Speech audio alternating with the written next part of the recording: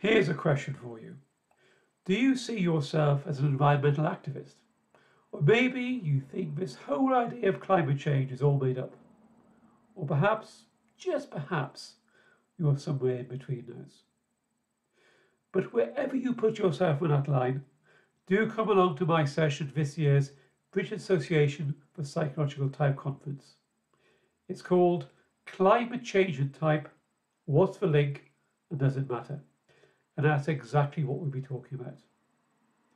My name's John Hackston. I'm Head of Thought Leadership at a Mindfulness company, and I'll be drawing on data we collected from over 1,000 people to answer those questions. We'll look at people's attitudes to the environment, at skepticism about climate change, and at people's pro-environmental behaviours, what they actually do to help or hinder the environment. And of course, we'll be looking at how MBTI type influences all of this. And it won't just be me talking.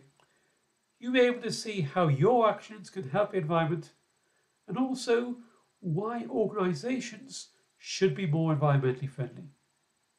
So that's Climate Change and Type at 5 p.m. UK time on Friday, the 19th of April. See you there, hopefully.